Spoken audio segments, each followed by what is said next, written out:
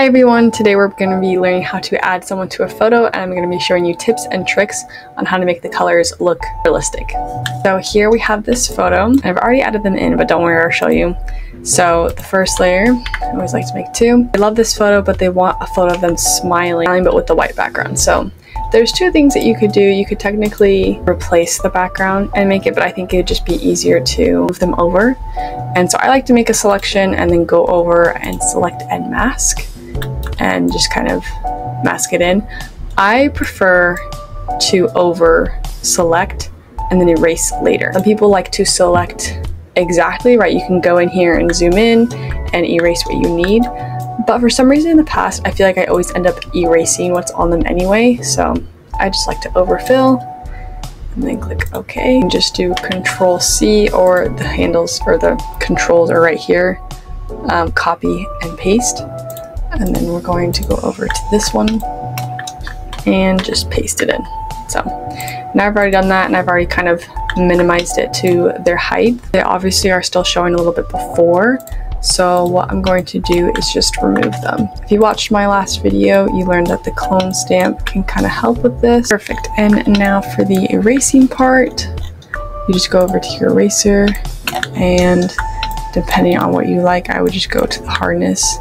That way you can get a nice, make sure you're on the right layer, nice sharp edge.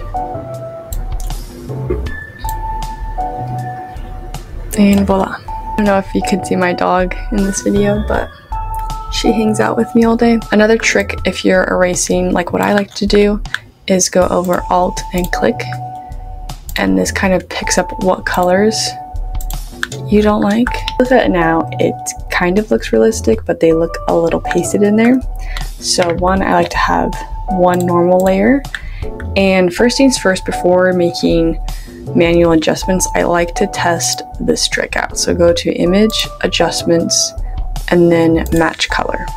So it's going to pull up this little diagram thing, and then you choose your file and then which layer you want to copy from. I'm gonna go through here and then clone stamp the grass in, but I do want to keep especially this part because you can recreate shadows, which I'll show you in a little bit, but sometimes if you can keep them, that's my favorite to do because it looks the most realistic. And then from the original, it does look like the sun is coming pretty like from behind the photographer on them, and the shadow is going over there.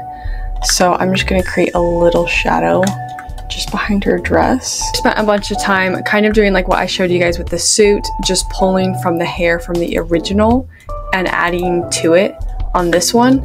This photo is really nice since I do have a reference photo. If you don't, I recommend using Generative Fill, or you can use a paintbrush and pull from the colors that you like and start painting.